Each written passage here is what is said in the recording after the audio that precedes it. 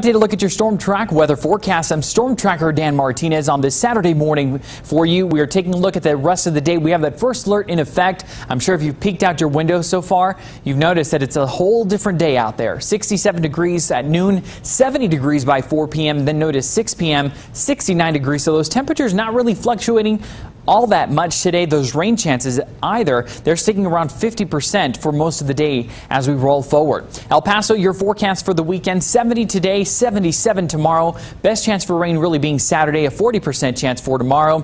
Las Cruces, 50 degrees for your Saturday, and then 40% chance rather for Sunday. 68 the high temperature on Saturday, 75 for your Sunday. Over the next 7 days, we're tracking some windy conditions for today mainly, and as we look ahead, those Friday night football games could see those winds up to 30-mile-per-hour peak wind gusts. As of right now, we're still monitoring that a little closer, and we'll be kind of giving you a better updated forecast as we roll forward.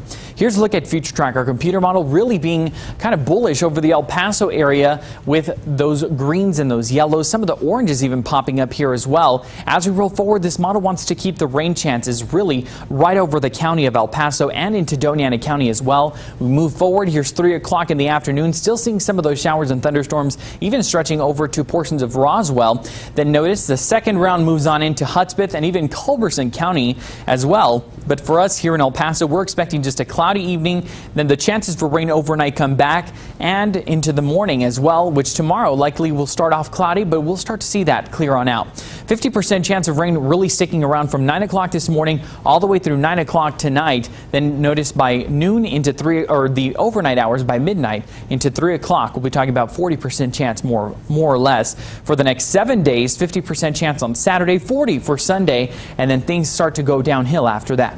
Las Cruces, 68 degrees for you today, 55 tonight. El Paso, 70 degrees for you today. And as we talk about tonight, 59 degrees with those rain chances, still somewhat healthy across the area. 69 for La Mesa tonight, or today rather.